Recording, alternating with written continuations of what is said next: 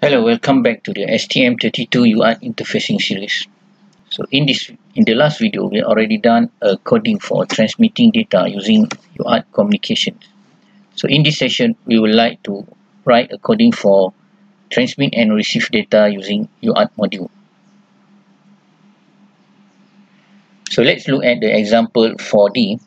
So in this example, we want to transmit data and receive it back. That is, the user type a character in a visual terminal and press the enter. The same character will transmit back to the visual terminal. Okay, as usual, we start the coding with writing include STM32F103 and then continue with the function declaration. So in this program we have three functions, so additional one compared to the last coding. So this we add a UART read function. So this is a UART read function, this new function. Okay, in the main function, we start by declare the variable character that you want to receive. Then we initialize the UART as usual. So in the while loop, we start to read the character entered by the user.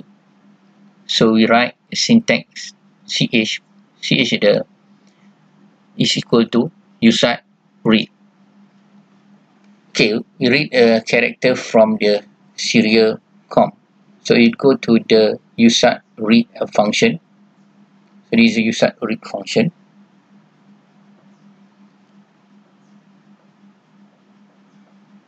So this coding will read the character from the serial com.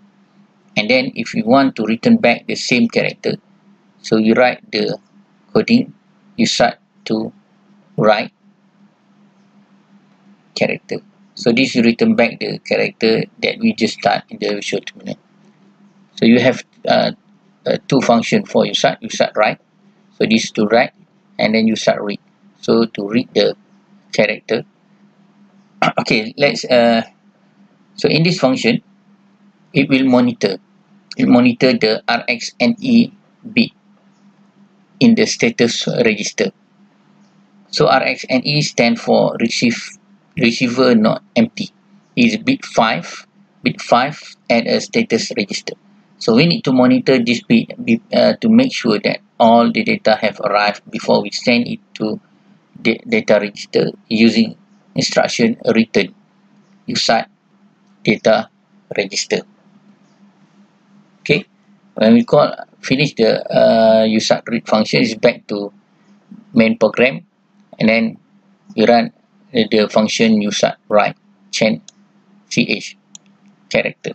So this go to the right and then display the same character that is read from the serial com. Okay, let's compile the coding and run the simulation.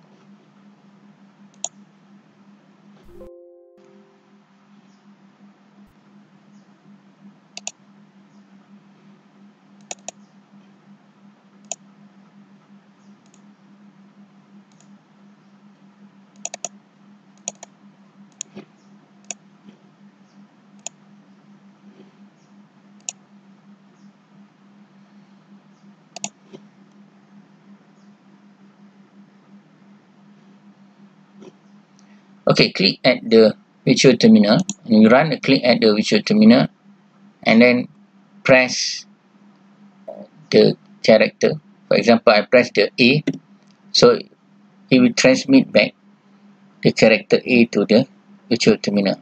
When I press the character G, we transmit back the character G. I press the Z, we transmit back the character Z.